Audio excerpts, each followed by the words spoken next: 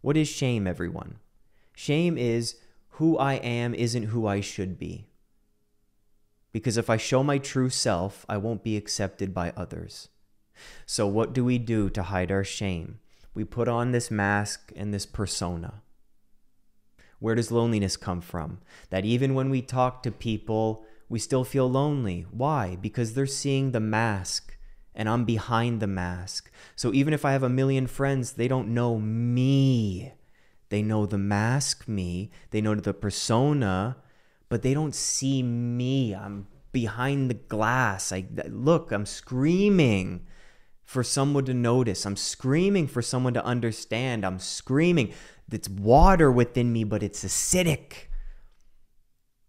So to remove our mask in this group, right? To remove it. Nobody needs it. Let's put it beside us. We can pick it up for the week. And these masks are useful, man. Like, I got to wear one, and when I have to perform a bit and teach and do things, I have to hold myself in a certain way, of course. But there's certain points with friends. Right now, drop it.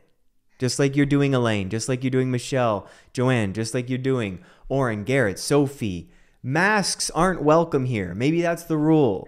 Don't bring your mask here. Show me your pain. Let's laugh at our pain. Let's be okay with sharing what's happening. No masks needed, man. We're not performing. This isn't a stage.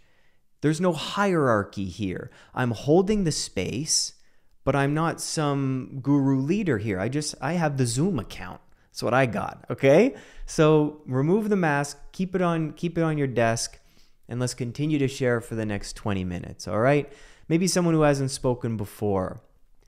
This is a clip from our Saturday sessions called Meditate, Reflect, and Connect, where people who support this channel through Patreon and the Being Human podcast are invited every Saturday, where I lead us through a different meditation technique.